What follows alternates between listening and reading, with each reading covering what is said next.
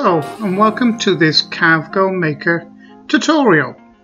Today's tutorial we are going to bring in multiple 3D models and process them through Carveco Maker.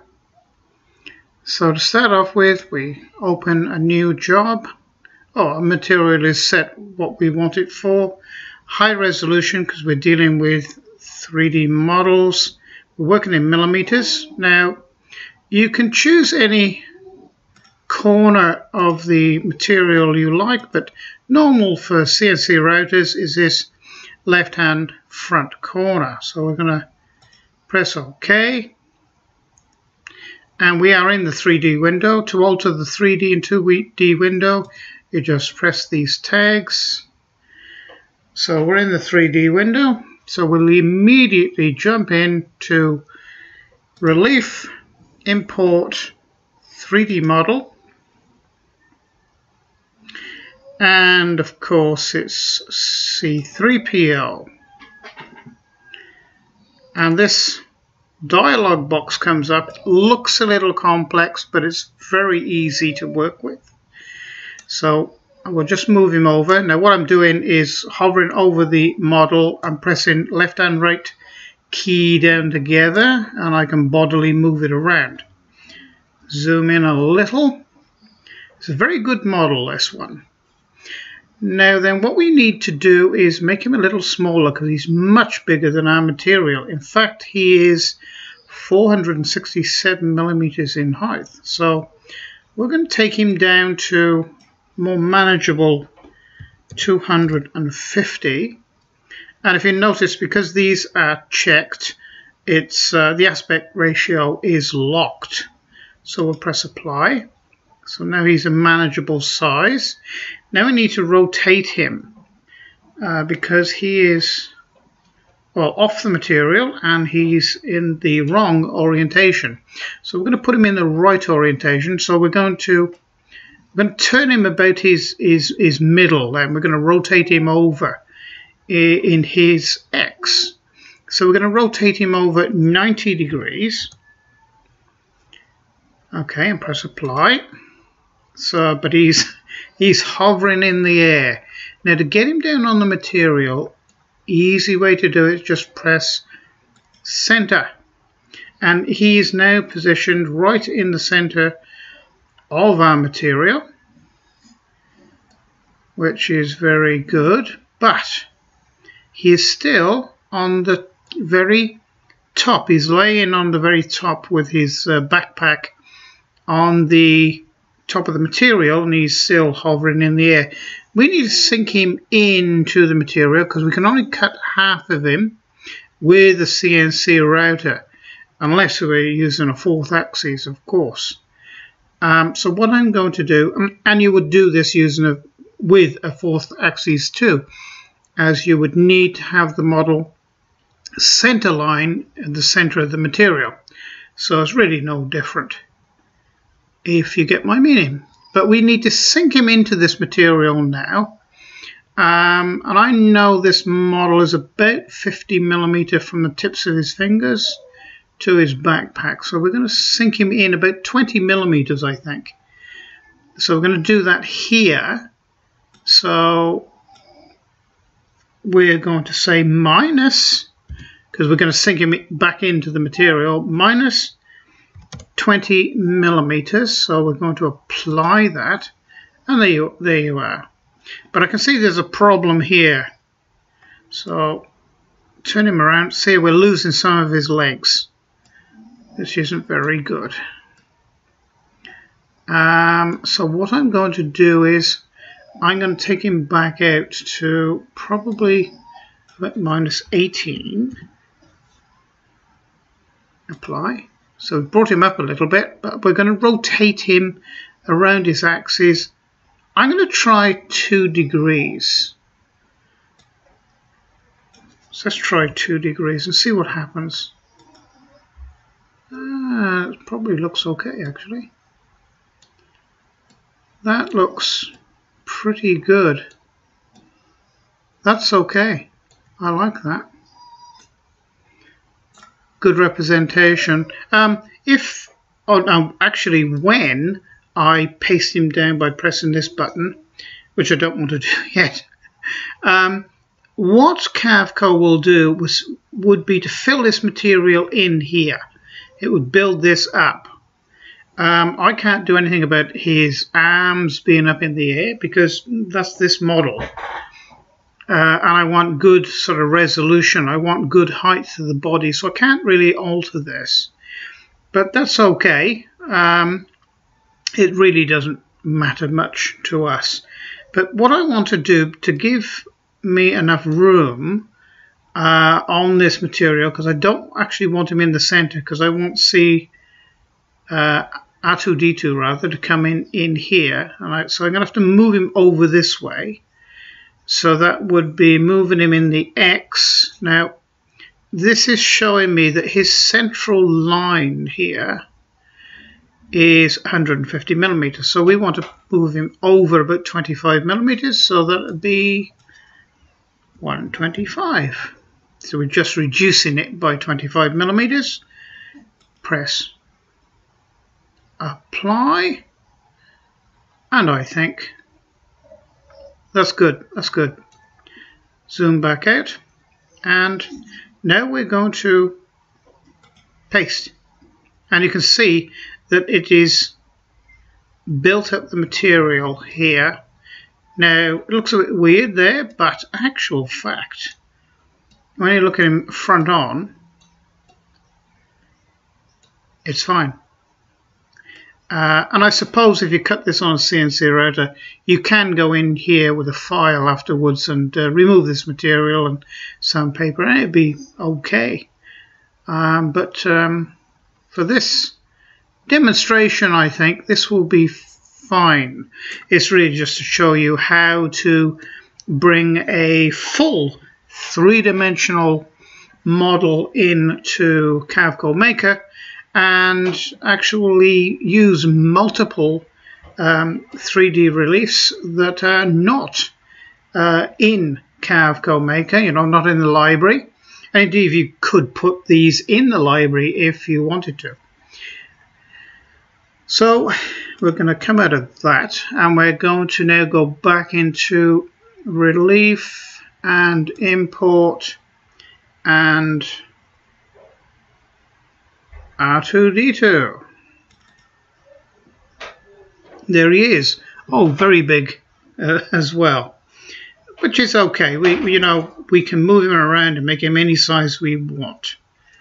So let's zoom in, and let's scale. Let's scale him down to about, let's say 100, and apply.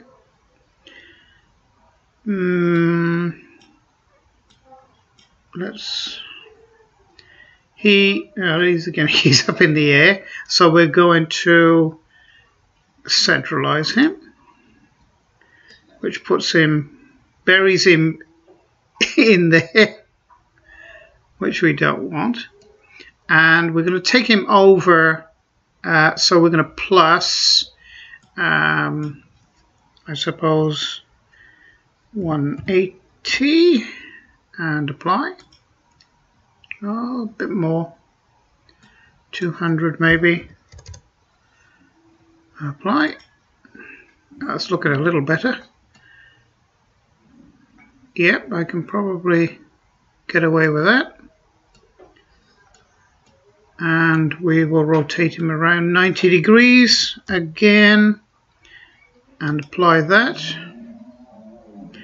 And we will centralize him. Oh, no, we didn't want to centralize him. No.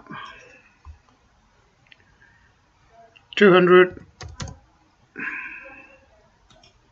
See, you can't really make a mistake. If you made a mistake, it's very easy to, you know, sort of rearrange things.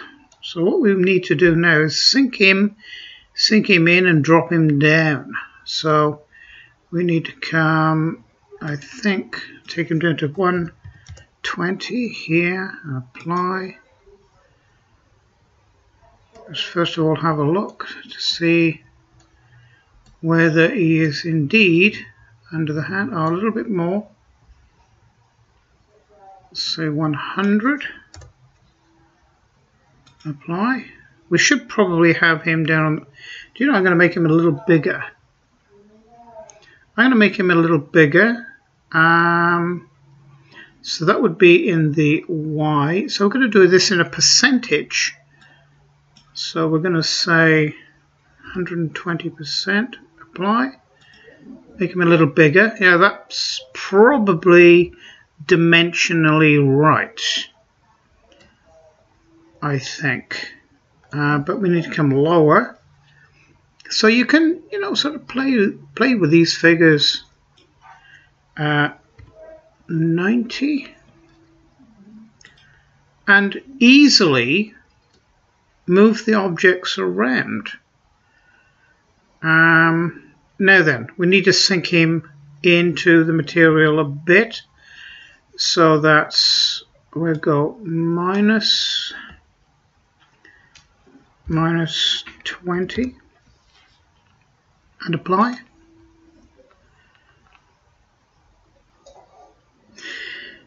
So this is looking, it's a little bit too far. I think maybe minus 30. Oh, of course that should have been minus 30. A little bit too far. See, if you go too far, you start losing geometry. So I'm going to say minus 25. See, if you make a mistake, it's just easy to come back. I think we'll just move him over slightly because we're just on his foot. I mean, if we're going to do it, we'll do it right. So I think we'll move him over. I'll move him down a little too. That's another 10, I think. Oh.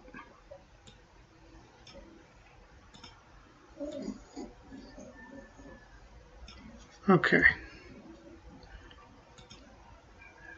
Probably a little better.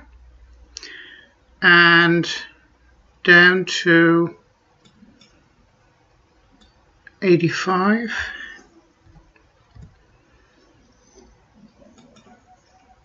That's it. They're on the same plane.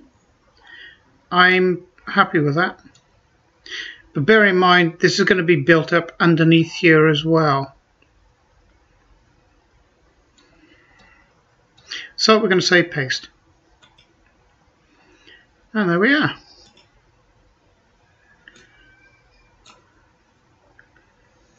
That is pretty good. And I think if you machined this in a nice piece of pine or something like that, I think this would look good on any child's wall. In fact, it looked pretty good on mine too. I really like that. I really like that. They're really good. Okay, so that is how to import and treat 3D models into Carveco Maker. So they don't have to be into the library. You can import a good 3D file in from anywhere you choose, and you can treat it in Carveco Maker, Maker Plus, or the main program Carveco. These are very good representations. Actually, you know, you'd be able to machine these straight away. In other videos, I have actually showed you how to create the toolpaths for something like this. So I would just be repeating myself, I think. So if you'd like to go and see one of my other videos, or indeed the Carveco tutorial videos done by Carveco themselves or ArtCAM, because all the ArtCAM tutorial videos apply to this program, because Carveco is the new name of ArtCAM. So please press like, subscribe to my channel, and indeed if you would like to become a patron of this channel, that would be a help as well. And at the end of this video and below this video, above the comment section in the video description, you will find an affiliate address and a Carveco 5% code. So you can go along and purchase or license or monthly, whatever you choose to do, and get an additional 5% off. So thank you for joining me, and it's bye for now.